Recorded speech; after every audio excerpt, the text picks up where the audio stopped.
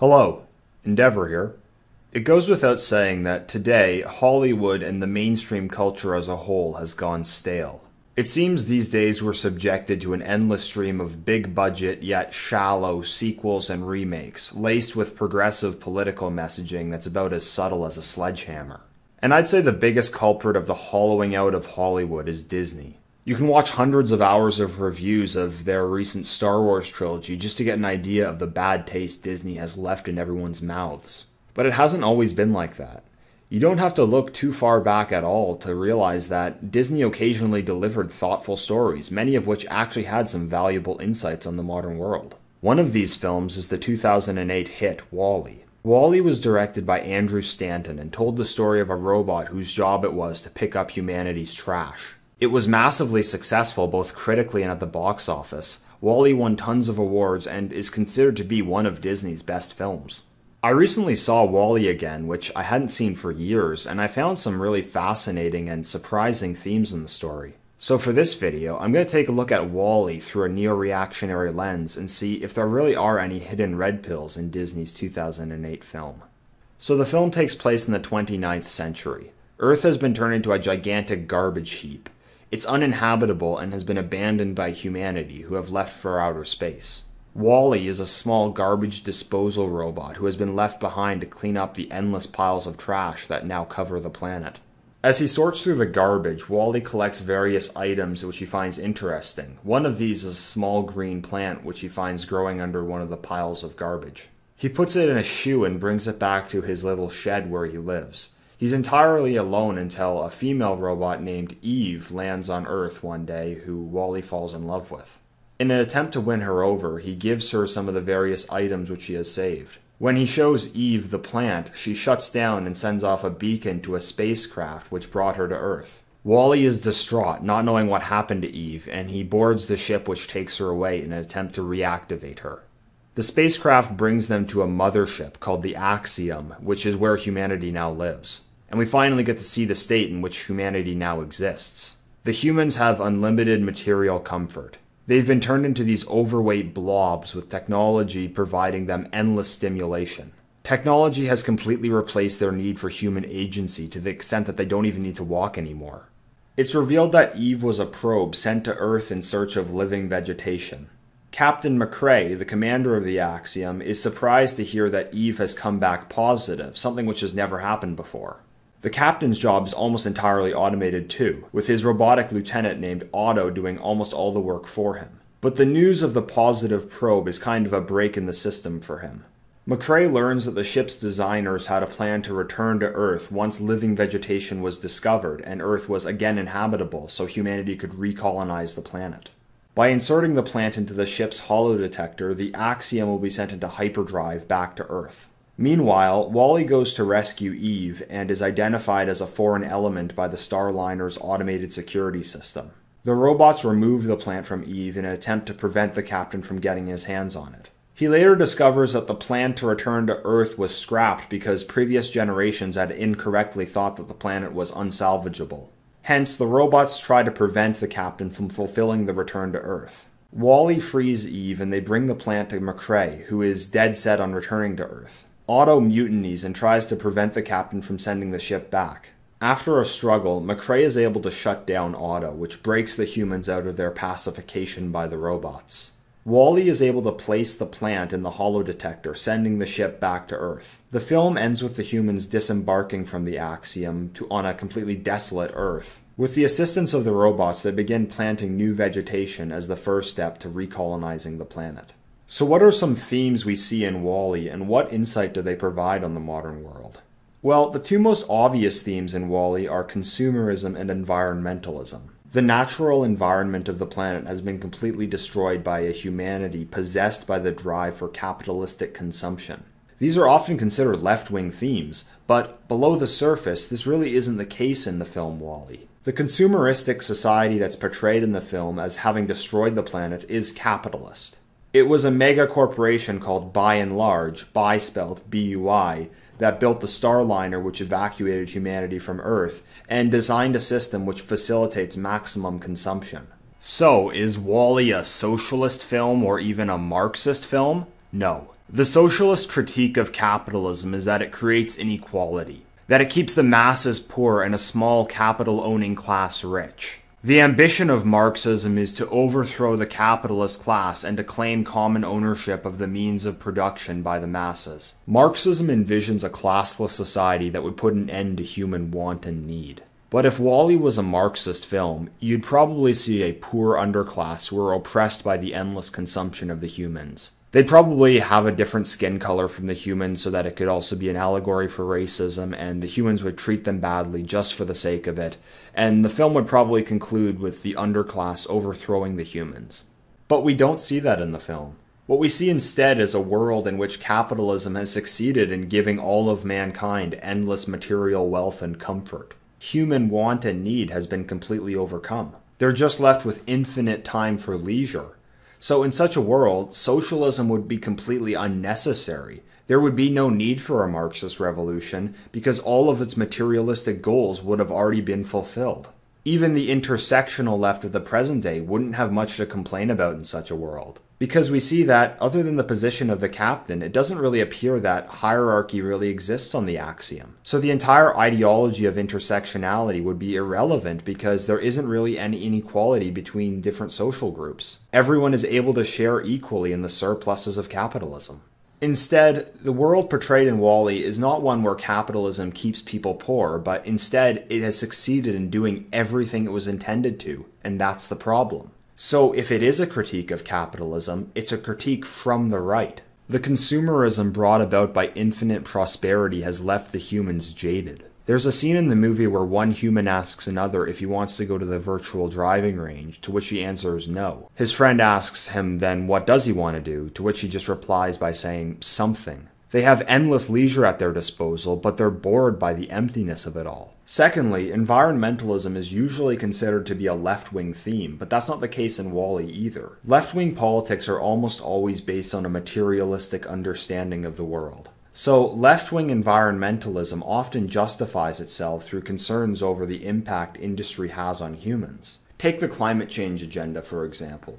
The narrative we're being fed is that it will either destroy the planet in a number of years or make life worse for everyone in the third world. And last year we started to see words like climate refugee entering the discourse. Just a side note, I don't deny the existence of climate change, but I certainly oppose the more sinister agenda it's being used to justify. But the point is that left-wing politics only really justifies environmentalism in material terms. But what we see in WALL-E is that the destruction of the environment hasn't negatively impacted the material wealth of humanity. Humans are materially as comfortable as can be, and the price that they paid for it was the environment of the natural world. So under purely utilitarian terms, you can't justify why the destruction of the environment was a negative thing. Yet the film portrays it clearly as a negative occurrence. In order to do so, you'd have to believe that the environment itself is something intrinsically valuable beyond the material. And I'll get into later what the film portrays the real value of the environment as. What you see at the start of the film is that Earth has been reduced to one big pile of trash. WALL-E finds a living insect which he makes his pet because it's the only living animal he has ever seen on the planet. He also finds a small living plant, which of course is important to the plot of the film. What this speaks to is the inherent value of life, that even the most basic life form has some value. The insect and the plant stand out from the rest of the planet on the basic fact that they are living. Another theme that the film delves into is how consumerism attempts to commodify identity. When WALL-E first enters the axiom, all the humans are wearing red. An advertisement comes on which says, "Try blue, it's the new red." All the humans see the ad and press a button which just instantly changes their clothes from red to blue. The humans in WALL-E are the equivalent of the bug man today, whose entire being is defined by the products he consumes. For the bug man, being a Star Wars or Marvel fan is fundamental to his sense of identity. But they can only really express this through watching films and buying merchandise. The same could be said for someone with an unhealthy obsession with professional sports or someone who defines themselves by the genre of music they listen to. One consumer identifies as a Manchester United fan, one as a Star Wars fan, one as a punk music fan. This all gives the false perception of individuality, because all these identities are fundamentally determined by consumer products. When you zoom out, you see interchangeable economic units completely at the mercy of big corporations. And the film WALL-E illustrates this by reducing it to the absolute simplest form, by having a corporation just say, wear blue, and everyone starts wearing blue as if it's a genuine expression of individuality. One of the lines in the movie that I found fascinating is when the captain unenthusiastically announces to the entire ship that it's the 700th anniversary of their 5-year cruise, and that their forefathers would be proud that they were doing the exact same thing centuries later. The humans have reached what's referred to as the end of history. The end of history is a concept which predicts that humanity will reach an endpoint of socio-political development and continue into the future without any major changes. Several thinkers have predicted this in the past. Karl Marx believed that the establishment of a classless communist society would bring about the end of history because it would put an end to class struggle, which he saw as the driving force behind history. He believed that history would end because humanity's material needs and wants would be satisfied, which, as I mentioned earlier, is the case for humanity in the film. But I'd say the end of history portrayed in WALL-E is more similar to the prediction of Francis Fukuyama. At the end of the Cold War, Fukuyama argued that rather than communism, liberal democracy and free market capitalism was the pinnacle of human socio-political development. And through the spread of liberalism and capitalism to the entire world, the end of history would be achieved.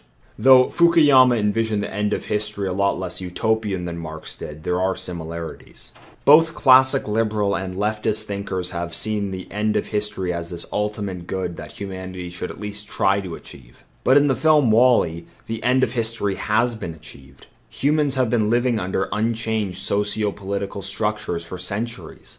But rather than a utopia, it's a nihilistic, depressing hell. Because the end of history has killed the human spirit. It has robbed their lives of all meaning. Which is why Captain McCrae's decision to return to Earth is not motivated by material gain, but a desire to reach new levels of human ambition. We also see him using the Axioms database to learn about how humanity lived on Earth when it was there. He first learns about vegetation and farming, and eventually reaches things like culture. His motivation for returning to Earth is to restore a more authentic way of life. And that can only be done on Earth because it's their natural habitat.